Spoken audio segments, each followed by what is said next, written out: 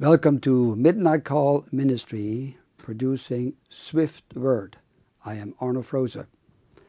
What is Swift Word? We present the Christian worldview strictly based on the Bible. What you will hear may be not good news, and it may be good news. Sometimes it's discouraging, sometimes it's encouraging. But whatever it is the truth.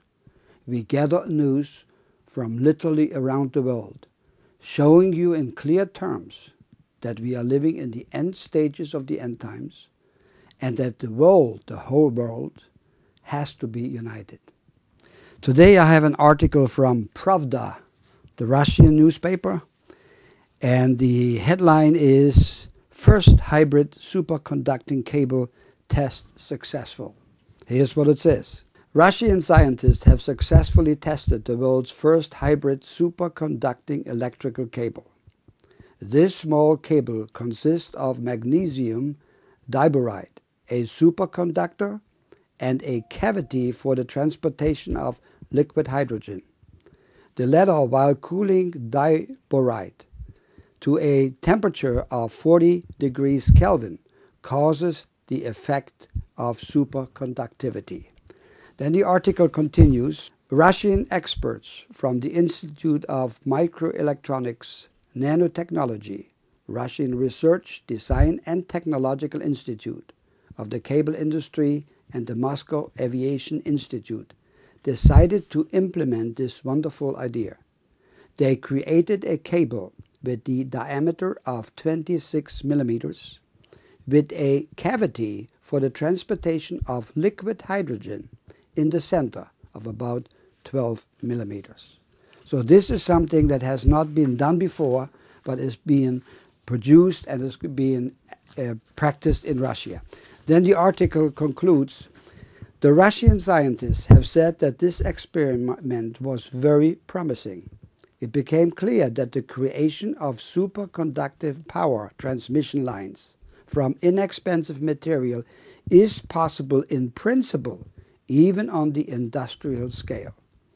For Russia, with its vast distances, it is especially important because the existing power structure will never be sufficient.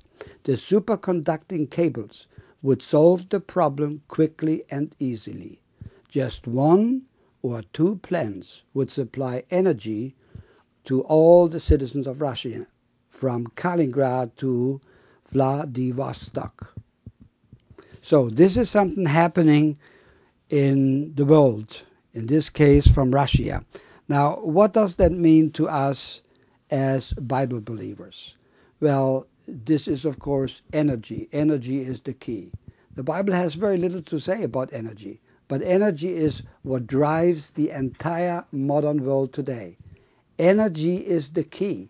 That's why the gigantic big oil corporations are trying to desperately to get more energy, more oil, more gas.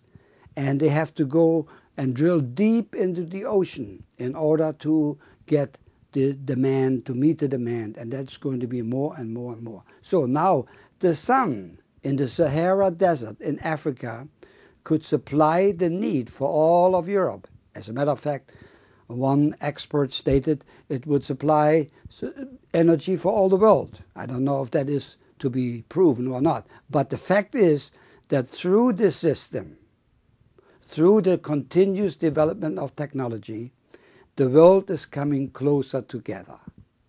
Africa and Europe must come closer together. The northern African countries belong to the Mediterranean. That means the former original Roman world empire. And this is now in the process of being recreated through the European Union, through the Russian, Asian, European Union, through the African Union, and various other unions. All for the purpose of uniting, of creating a peaceful world society where all people have their rights, their freedom, prosperity, and security.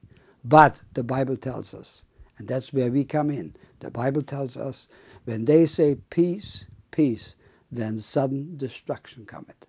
There will be no peace except through Jesus Christ when he comes back, when his feet shall stand on the Mount of Olives. Until next time, I bid you goodbye, and God bless you richly.